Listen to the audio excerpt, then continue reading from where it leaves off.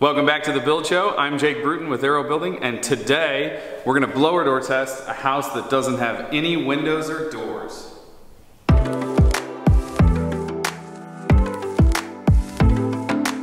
In 2012, the IRC adopted a new code, and one of the things that happened that was completely new in that code was an air leakage standard. Meaning that all new homes have to be tested for air leakage, and that's what we're doing behind us with the blower door. The idea behind the code was if your house doesn't leak air, either exfiltration or infiltration, then you don't have to pay to condition new air. You don't have to pay to filter new air. Comfort, health, and energy efficiency go up because we have better control over our envelope. The code is written for air exchanges per hour at 50 pascals of pressure. That means if we pressurize the house artificially to 50 pascals of pressure with our blower door, no more than 3 times per hour, that's 3 ACH 50, can all of the air inside of our house be exchanged with new air from outside the home.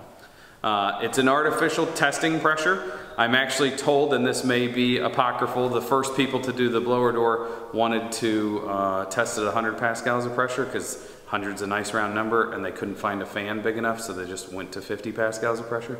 I don't know if that's apocryphal enough, but that is a good explanation of 50 pascals of pressure is kind of arbitrary. It's just a set standard so that everybody tests to the same standard.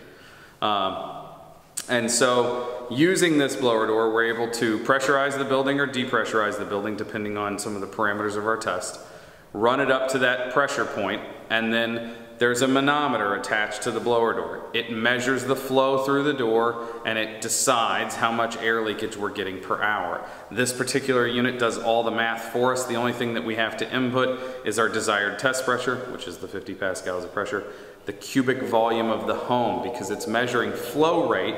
It needs flow rate and then the volume of the home and then duration, and then that calculates its ACH 50. So we're testing not at the end of the process like code requires. We're actually testing 3 times during our build process, and this is the first test during our build process. So you can see that there are no windows in the picture that you see here. There is no interior walls. All you really get a chance to see is framing an air barrier from where you are. Our air barrier on our ceiling is drywall. Our air barrier on our wall is zip sheathing. There are some sealants between things. There are some spray foams in certain areas to catch difficult to seal objects. There's a tape detail around the sill of the exterior from our sheathing down to our concrete. But we've kept it as simple as we possibly can, and we try to limit our chance for failure basically by keeping things simple. So here, we just ran our first blower door test. Those results were under passive house. So that air leakage standard for code is 3 ACH 50, no more than 3 times per hour. The next setting, if you go down, would be the DOE's Energy Star program. If you've ever seen like the yellow stickers that go on the front of your appliances when you buy them, those are Energy Star ratings. You can get a whole home that's Energy Star rated. If you're going to do that, it's 2.6 air exchanges per hour. And then the most stringent testing standard in the world that I'm aware of is passive house, and that's 0.6 air exchanges per hour. So 0.6 of a time per hour can all of this exchange with outside instead of 3 times per hour, which is the code, and we tested at 0.55 ACH 50. Now, we don't have windows, we don't have our dryer connection out, we actually have our bath fans with their dampers installed already, and we tested with them taped off and with them open so we can get a sense as to what those are leaking. But testing at this point gives us the opportunity to keep from screwing something up and then covering it up. We have access to everything. We can see our drywall air barrier, we can see our wire penetrations, we can see our bath fan penetrations, and we can see our zip sheathing on the outside.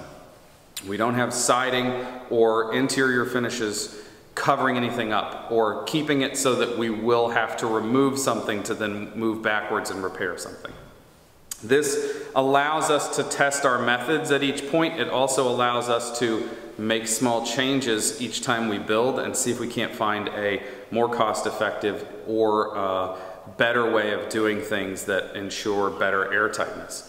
Our next test in this home's assembly will be with all of our fenestration, our doors, our exterior windows in place. So we actually won't go any further than that before we test again, and we'll get our results again. And that gives us the ability to test our windows, test their function, and test our installation methods.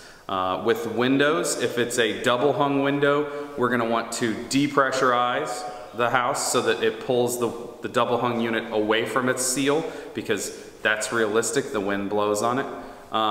If it's a casement window and you depressurize, sucking those windows in, the number should actually get better because it's compressing its seal. So we'll pressurize. Now, there's a give and take. If it's an outswing door, that's the same as a casement. If it's a regular in-swing exterior door, pressing up against that weather stripping will actually make your number better. So there's a lot of testing ability that we have there because we own our own blower door. The other good tip for when we're gonna do a blower door like today, nobody else is on site. We shut the site down for the day. Yes, it costs us a production day, but there is no reason to have 3 carpenters and a plumber standing around outside going, man, I wish they'd get done with that stupid blower door test so that I can keep working. It's just shut it down, ask them to leave, nobody show up, send them someplace else for the day. So that's the first 2 blower door tests. The third one is not conducted by us. We have to have it third-party verified. So we work with a company here in town to give us a HERS score and our energy audit stuff for the city that we have to prove that we're below 3 ACH 50. Now, I will tell you that the first time that we did one of our houses in the city, the consultants came, they tested the house, and he said, wow, I've never seen one that low. He left, and then 30 minutes later they came back with his boss, and his boss said, no, he screwed up the test. We're back to get it right. There's no way it was that low. And I had already verified before the consultant came, so we knew that he had done the correct job. So it's nice for us because we can even use it to test what the consultants are getting. Keep in mind that when we get below passive house standard, that 0.6 ACH 50, everything that happens is kind of noise. I don't think you can make an argument that 0.45 or 0.55 are any different. It has to do with the pressure difference from outside to inside, temperature difference outside to inside, and then how well you're installing the blower door or how recently your manometer's been calibrated. There's enough of your small enough volume of air leakage there that you shouldn't be concerned in the difference between 0.35, 0.44, whatever that is. Once you get below 0.6, just call it a success and be happy. So 0.55 here today, just on the envelope. It's good for us to know that. That means that our framer was correct in all of his assemblies. That means that the new things that we tried here, like taping from the wall to the foundation, worked, and we can rely on that. Now we move on to windows, and we're gonna continue to use my mantra of trust but verify. We know now, and we have that information, and we can apply what we learned here to the next job. So take it for what it's worth. I think you might want to think about owning a blower door so you don't have to pay somebody come and test 3 times. 2 projects, this door paid for itself. So until next time, thanks for watching The Build Show. I'm Jake Bruton. Follow me on Instagram, jake.bruton.